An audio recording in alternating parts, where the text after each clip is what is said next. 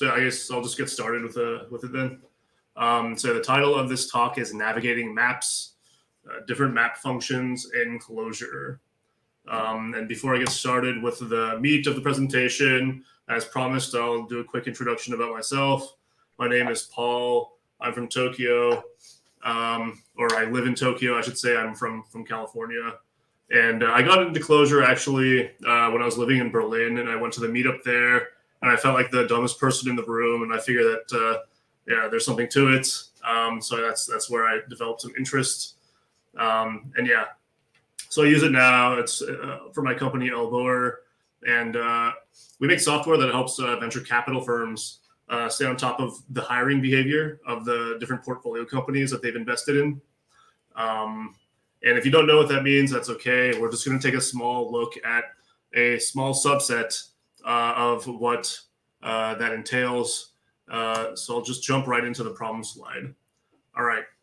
So basically, I had a database, and within that database, I have a job posting table. And my goal is to be able to turn the rows of that job posting table into a report. And maybe this isn't applicable to everyone, but I think just as a generalization, it's all about just turning a list into a tiny report of its contents. So if you take a look at the bottom left here, oh no, can you see the mouse? I hope so. Yeah, anyways, we can see. Okay, perfect. Then yeah, if you take a look here, you've got this vector. This vector contains two hash maps. These hash maps represent very roughly what's in my database for job postings. So in this case, there'd be two job postings. You have one for senior software engineer and one for webmaster. And then among other attributes, it has these two, detected at and disabled at. So detected at means when we're crawling the job boards, when we detect a new one, we record that date here. So this was found on the 1st of February, and then webmaster was found on the 13th of February. And then when they get taken off, maybe that means that the company is, in the late stages of interviews for someone, or they decided that they don't want this position to be filled after all, or they just don't have the money for it, whatever. That's what disabled at is. So it's been taken off. In this case, senior software engineer was taken off on the 13th of February. So we bring that over to here. So what I wanted for a report format was something that looked like this, a hash map where the keys are those dates. So we have the 1st of February and the 13th of February. And then the values to those keys are another hash map, and those contain pos and neg. So pos means the number of jobs on this day increased by 1. And then on the 13th, it increased by 1, and it also went down by 1. So corresponding to whatever's in there. This probably isn't terribly interesting right now, but with a lot more job postings, it is. But okay. The main thing is I have my inputs defined, and I have a general idea of what I want the output to look like. So how do we move forward with this? I think this is a pretty standard workflow. For me, it is at least. I just get started by using basic Clojure core functions. So I have my list of rows from the database, and I toss it into a thread last macro. And then I just do a bunch of stuff like map, filter, reduce, whatever. And if it looks good, it works, it does its thing. I eventually move stuff to transducers, or you use, I guess, the deduction function specifically. And then I create transformation functions with very clear names to try to, communicate to future Paul what my intent was. And future Paul, generally speaking, tends to appreciate when that happens. It doesn't happen every time, but when it does, it's appreciated. I won't talk about transducers today, actually, though. We'll just move right into this kind of rough Clojure.core function list. And so this is the first implementation. So I'll start at the top with a fake data set. You don't have to worry too much about what this is. It's basically just creating like a pretend set of data where I have a million different job openings that either take this form, detected at and disabled at these days, or this one here. And then I'll move to the bottom. And then the whole point of doing this is to see how long this takes. So we've got elapsed time, blah, blah, blah, blah. And that comes from this time function. And then what I'm doing is just timing the generate report on this fake data set. Generate report is kind of the meat of what we're looking at here. It takes one argument item, and then it moves forward by doing this. This is a bit tricky, so bear with me here. We have two different keys that we're going to look at for each of these rows, right? We've got detected at and disabled at, and that's going to come up. That's going to be tossed into this get key frequency private function that's defined up here, along with the items, to eventually yield us what we want, like this. So when we go with detected at, that means there's going to be a pause. And then when we go with disabled at, there's going to be a neg. Eventually, these get merged in with each other, which is why this apply merge with merge exists. If that's confusing, don't worry too much about it. I'm about to jump into the heart of this thing now, which is the get key frequency. So in the beginning steps, we just have the result key. So again, if it's disabled at, it's going to be neg. Otherwise, it's going to be pause. And then you also have to figure out what we're going to be iterating over. So not everything has a disabled at value, right? So this one does not. So we just have to filter all the items for which ones do have disabled at, and then we'll operate on that. And now here's that thread last macro I was talking about. We have our item sequence. We're going to take all the values that correspond to whatever key is being passed in. So it's either going to be disabled at or detected at. We run frequencies on it, which basically just takes any sequence and then tells you how often a value in that sequence appears. The values are dates, actually, right? So the next thing just turns that date value into a two-member vector, where the first is the date, so the first key, more or less, of the frequencies. And then you've got the result key value. So this would be : pause as a keyword. And then this would be whatever value over 1 comes in through frequencies. Then at the end of the day, we shove it right back into a hash map. So that is our get key frequency function. And then, yeah, so this is what we come up with. 643 milliseconds to get 100 or 1 million rows done. I guess the main question is that a good result or a bad result? I would argue it is a bad result. I say this because, I mean, 1 million jobs. The first question is, like, we're running these benchmarks with a lot of assumptions, but is that a realistic number of jobs? And I would say it is. For example, Y Combinator has in their portfolio Dropbox. They have Airbnb, Reddit, all different kinds of companies, all that are hiring all the freaking time. So we're keeping track of all the job data, not just what's available right now. So I think with that in mind, 1 million jobs being tracked is definitely within the realm of possibility. But, you know, we were given this figure, 643 milliseconds. So what else do we know about that? Like, when is it good and when is it not good? I'm basing this on Usability Engineering, which is a book from Jakob Nielsen in 1993.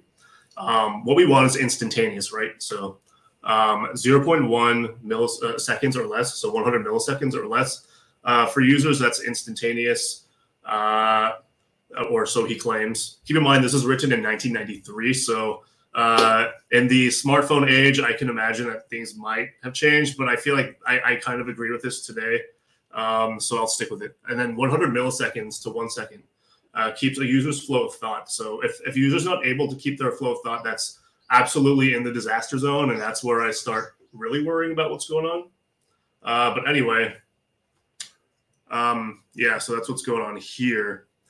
So if we're not happy with 643 milliseconds, then we ought to ask, what else can we do? So, okay, we have a few different options here. We've got Clojure core reducers. And what is this? This is a drop-in replacement for a lot of the Clojure.core functions, and they get applied in parallel. You also have pmap, and that's also in Clojure.core. And it basically is the same thing as map, except it gets applied in parallel depending on the number of cores on your computer. And it does that using futures. And then I learned this other technique that's really cool that I'm really happy to share with everyone from Paul Butcher. It's paginate all and then merging with a PMAP. I'll show you this in a second, but just to be clear about what I won't talk about is Java interop. So if we're really worried about speed, that's probably the right way to go. But this is a Clojure talk. I won't talk about Java stuff. And then the other option is just giving up in caching. I hate caching. Cache invalidation is one of those hard computer science problems. So yeah, I mean, that tends to be something that I get really aggressive about. And when I'm working on a team, I just don't like caching. I want to compute as much as possible. So yeah, that's where we're at. Anyways, like I said, we'll focus again on paginate all and merging with PMAP. So, okay. I'm creating this new function called batch generate report. It takes in the set of items, the job postings, but we're also tossing in a batch size now. And basically what's going to happen here is you have the thread last of items. We're going to do partition all batch size. And basically that means that if items is 1,000,000 rows and the batch size is 1,000, partition all makes 1,000 batches of 1,000 jobs. So it becomes a sequence of subsequences. There's 1,000 subsequences that are all of size 1,000. We also got PMAP here. So that's the parallel map with a generate report. That's that function that we created a few slides ago. And this could be a bit funky. We've got reduce with merge with, and then a nested merge with in front of there with a plus. Don't worry too much about that. I swear it works, and it gives us the result that we want. And just taking a look at here, we haven't changed much. We've just batched what was being iterated on like sequentially before, and we have huge time savings. So if we go in with batch size 1,000, it's basically been knocked down in half. So it was like, 643 before. Now we're down to 319. But you can toy around with the batch sizes, and then you'll see that 10,000, batch size 10,000 is going to be what gives us a pretty good result. Like that's the ballpark we probably want to play in. So that's pretty cool. But I think I might regret this, but I'll just mess around in real time with my actual code, and I've got a REPL open here. So let's see. Let me slide this down a little bit. Okay. So this is really all the same code that you saw on the slides. There's the fake data set. Here's get key frequency. Here's generate reports. I've got a lot of benchmarking printing going on here, so ignore that. And then the batch generate report that we talked about a second ago. So that's all here. Everything that we've seen, that you see in this buffer, it came from what you've seen already in the slideshow. So we're going to mess around. First, let's just print out the benchmarks right now as is. I guess my CPUs are cycling on other stuff right now, so now the elapsed times have all kind of gone up a bit. But the same trend is pretty clear. When you just iterate on the data set itself, you've got 880. And then roughly gets cut in half. I guess that's well under half in this case, but and then we have batch size 10,000, batch size 10,000, and that is the speed winner right now. But what's fun is we can now get started with messing around with the maps. So what happens if we do this? I'm just going to add one letter to generate report, and that's PMAP. So okay, remember this is something that is going to be mapping on two different items. Or two different like members of this vector. What happens in this case? Let's compile and see. Okay, and let's pull this up so we can actually see the numbers. So all of a sudden, generate report is not doing very badly, right? It was like 800 something before. Now it's at 464. So PMAP looks like in this case it works pretty well for generate report. Can we replicate the success elsewhere? Let's go ahead and go up. What happens if we go here? Here's that map key. So item sec, as we remember, it's either all the items or it's all the items that contain disabled at. So that's a lot of items. It could be 1,000,000. And we're going to call map on key, right? Well, let's do it with PMAP instead. Oh, sorry, just to be clear, I have 8 cores on this computer. So let's take a look at what happens with PMAP here. Let's do this so we can see it as it generates. Okay, it's 1.6 seconds, 1.5, 2 seconds, and then 1.8 seconds. So what's going on here? Why did this work out so well with PMAP, but this one did not? I haven't no proof for this other than empirical evidence, but it seems like PMAP is best suited for situations where you have function calls that are each pretty lengthy in time. So like this is calling get key frequency, which is that Whopper function up here. So that takes some time, and we could just do it on 2 different cores, right? But PMAP here is being called on, you're just taking one key inside of each hash map, but 1,000,000 times. So it's a very different kind of operation. I guess PMAP is not well suited for that situation. Okay, so that's our play with PMAP for now. I will continuously nervously recompile this, and we can see the numbers as it goes. So the next thing, Clojure core reducers. I don't know how many of you all have messed with Clojure core reducers, but like I said, in a lot of situations, it can be a drop-in replacement. So what happens if we do that here? We know that PMAP didn't work well with the keys, or taking a key from a hash map. What about Clojure core reducers?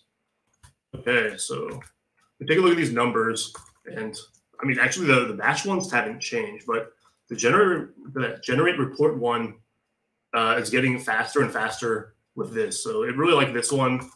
What about here? What about for this map? Okay, it doesn't seem like it's changed much here. Can I try the PMAP? Maybe it's a more operationally heavy function. Just barely it's faster, at least for the generate report. The B1K, B10K, and B100K haven't changed much. And then one of the last places where we can also apply it is here with a filter. So what happens if we do that? All right. So we do that, and now we're in sub 300 territory. That is really cool. It's not 0.1 milliseconds cool, but it is pretty cool. And then when we take a look at this, I'm starting to feel like we don't actually need this batching technique, although it is a good technique to know. And I would probably just stick with using this get key frequency if I were to implement this in production. And I guess the other thing we could try is Clojure core reducers reduce instead of the Clojure core reduce. And let's see what that looks like. Okay, so that looks like it hasn't changed much either. And yeah, so that's pretty much what I've come up with in terms of messing around with different maps. Let me go back to my presentation and show you my conclusions. My 2 conclusions are that there's no one-size-fits-all mapping strategy. Different mapping strategies or scenarios require different mapping strategies. While, again, like my PMAP generalization of where it's better for longer lasting functions, I'm not entirely sure that's true. So please, second conclusion, try each one and keep testing in a REPL until you're happy with what the results are. And yeah, that's pretty much it. Thanks for listening to what I have to say. And I'll happily take questions, and hopefully I might even be able to answer some.